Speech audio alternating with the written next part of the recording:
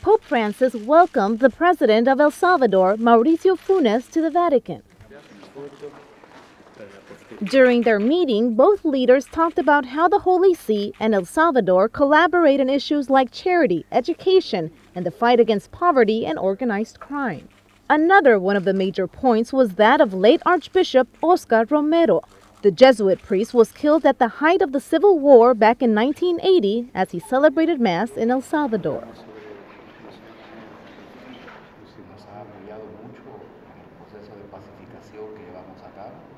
As a gift, the president gave the Pope a piece of the cassock Romero was wearing when he was shot.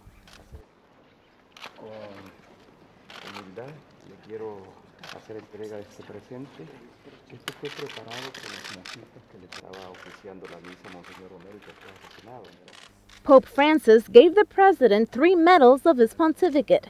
He then greeted the diplomatic corps that accompanied the president and gave each one of them a rosary. As usual, before leaving, the Pope asked the president to pray for him.